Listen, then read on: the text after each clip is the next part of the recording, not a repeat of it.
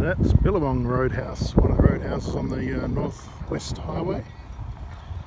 Hopefully you'll be able to hear me with a bit of wind. This is the start of a little exploring that I'm going to do with some friends. First stop is up at Quobba Blowholes on Quobba Station, and then from there I have no idea where we're going. I do know that we do need to get a canopy for this thing. I think it's got a bit of a bulge in the back, and it's only got a few trunks, a few boxes, and some tarps and stuff on top. So, but anyway, this is the start. I don't know how long I'm going to be up here. I don't know where I'm actually going to go to after the blowholes, so we'll have to look at our maps and have a look around. Anyway, I will jump in the car and keep on going. I've got about an hour's worth of light left and about 3 hours of travel. So 2 hours on spotlights. Alright, we'll get up there, set up camp. Friends of mine are already up there. And we'll discuss where we're actually going to go and what we're going to do.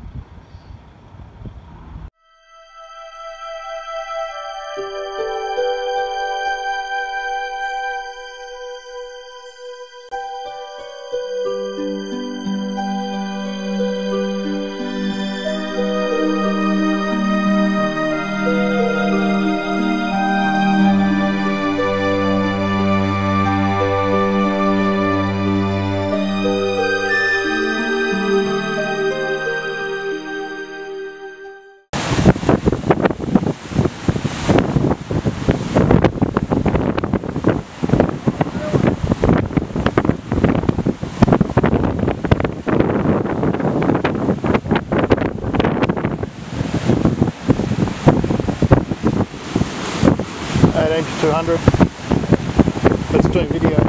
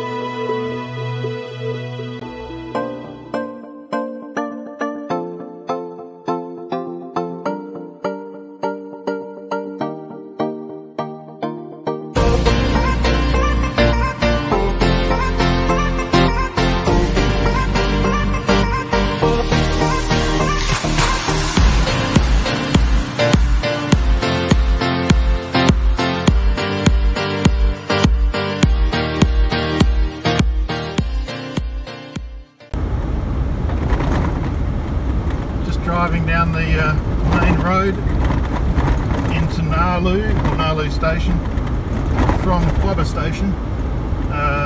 To our left, probably about a couple of k's, you'll be on the coast, and the station lands on the right hand side. There's just basically nothing except pastoral land. I did stop at Red Bluff. That's where we got the airborne video before it got too windy to fly the drone again. Now, unfortunately, it's either blowing really strong winds going from the inland to over the ocean, or a really strong sea breeze, and you just sort of can't win. So not much drone flying today or yesterday. Did get some photos that you just saw of Red Bluff. It's not a bad little spot. We're going up to the beaches on Gnaraloo Station just to have a look out there.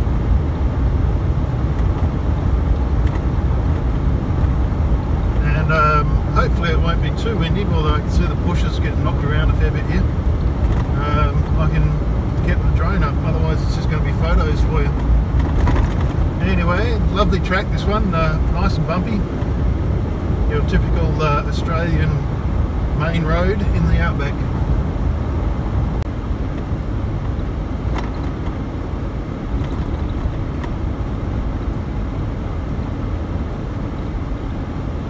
Normally the hang around the tank will be rock because it leaks water on that tank.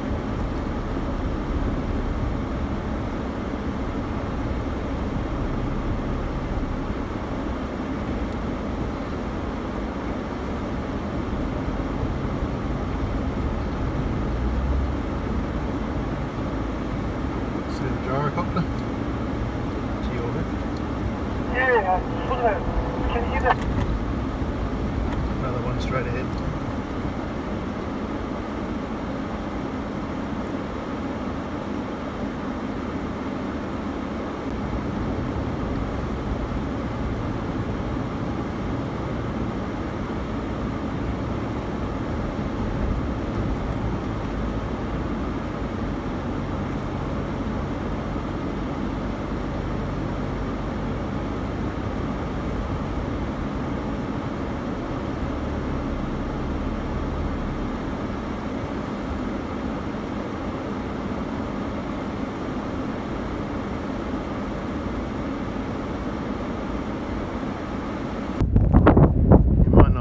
This is a 3 mile camp up at Gnaraloo Station. Probably a bit of wind noise, won't be able to do much about that.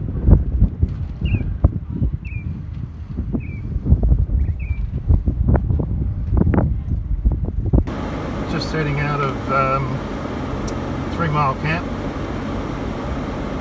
on Gnaraloo Station.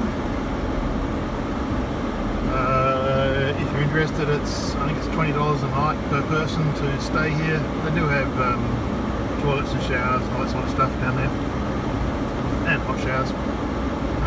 Nice little swimming beach down there, but it's not a lot of shade, so if you're coming up here, bring your shade, bring your gazebos or whatever you want to put up for shade, and on the way in, watch out for the goats. Now we're just going to head back down to Quobba Blowholes, where we've got our camp, and sort out where we're going to go tomorrow. This road in from Quobba is quite bumpy, as you can sort of see and hear. It's quite corrugated, there's rough patches along the road. You can get in here on a 2-wheel drive, no problems at all, but yeah, it's just a bit of a rough road. You can't go further north from Gnaraloo Station. They've padlocked the gate, so you can't get out that way. You've got to go all the way back to Quobba to get back out the main road.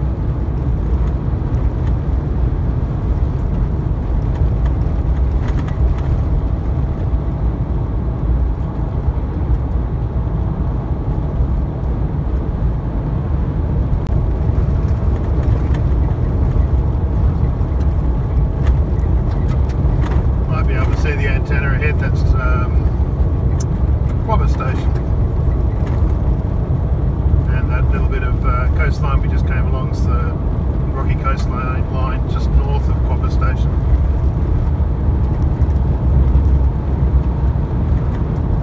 Not sure how much it costs to stay at Quobba each night. We didn't actually call in here.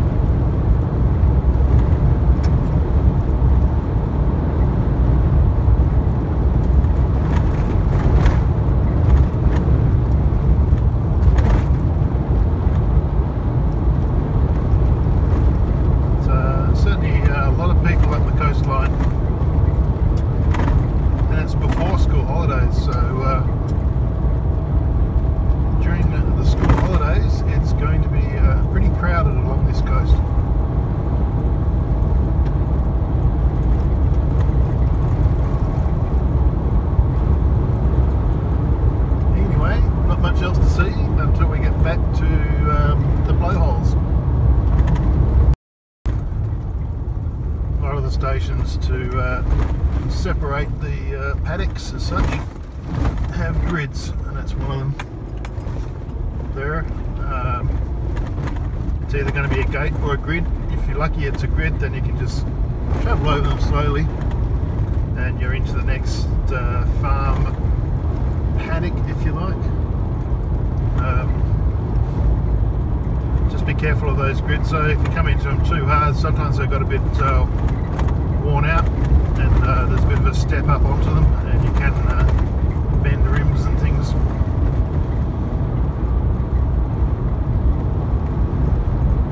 That's the exit, or sorry, the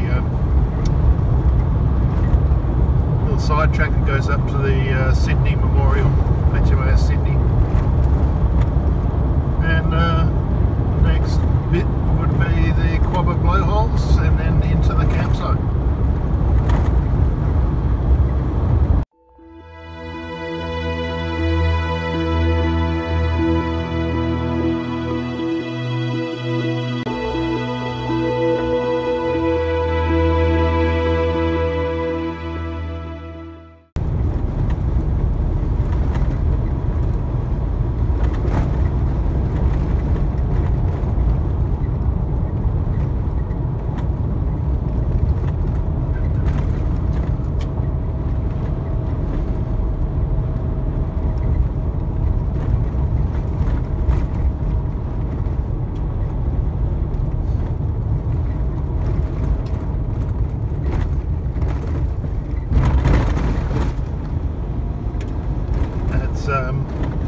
Ferry up ahead of us. I let a car go past me that was a Hilux, so he's probably thought it was me following him, and then it's obviously passed him and he suddenly realised I wasn't there. So he looks like he's done a turn around and waited for me. You might be able to see the lighthouse up to the front left. That's just up behind where we're camped. You'll see it as you come over this next ridge.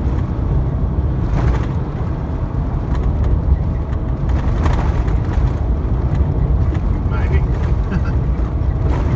There it is.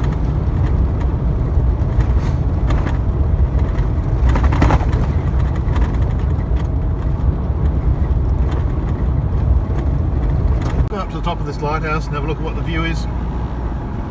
Should be good from up there. You might even be able to see the moon straight above the lighthouse coming up. It's been quite bright at night time, which is good. Don't need torches to walk around.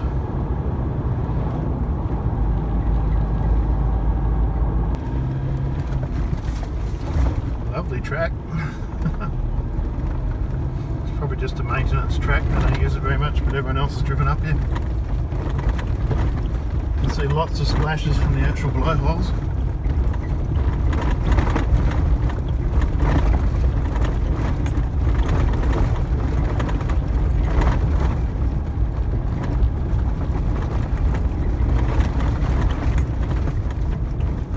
I'm not sure if you can see along the coast, but when I get up the top I'll get some videos for you.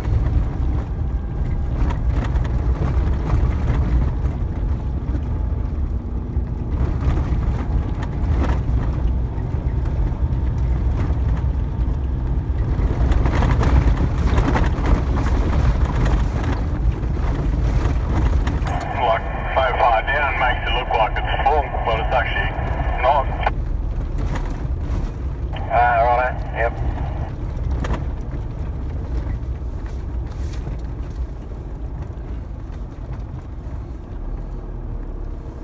Still pretty windy, and I would say if I launched the drone it would probably end up in Alice Springs at the moment. There you go, bit of a view for you. See the splashes sort of straight ahead of us on the coast. Maybe that's off at the Blowholes. It is windy. I'll see what the drone's going to do. I might be able to get out, you never know.